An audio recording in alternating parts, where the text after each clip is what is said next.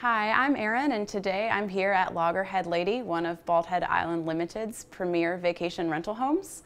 I'll be showing you how to make a Bald Head Island Mojito.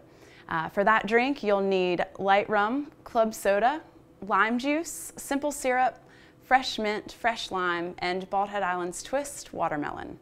First, I'm going to cut the lime just into wedges.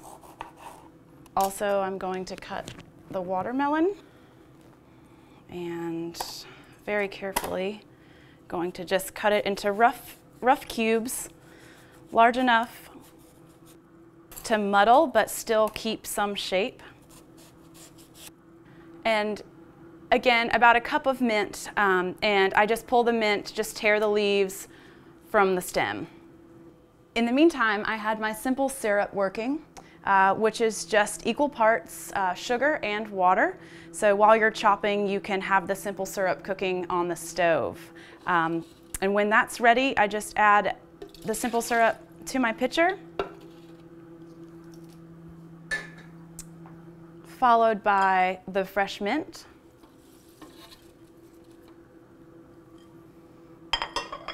fresh lime that I've cut, and the watermelon. I'm going to take a key component, the muddler. However, the back of a spoon, the back of a fork, anything with sort of a flat base you can use to muddle your ingredients. Next, I'm going to add my lime juice. This also sweetens it up just a little bit. You can do this to taste more or less depending on how sweet you like your lime juice, but essentially for a pitcher of 4 mojitos, roughly a half a cup. I'm going to measure out my 4 shots of rum. This is a jigger. This measures 1.5 ounces of rum. So for 4, I'll make 4 of these. Take a spoon, just give it a good stir. I just added my liter of club soda. I give it one final stir.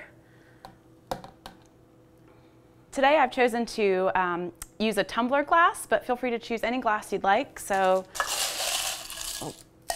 add ice to the glass.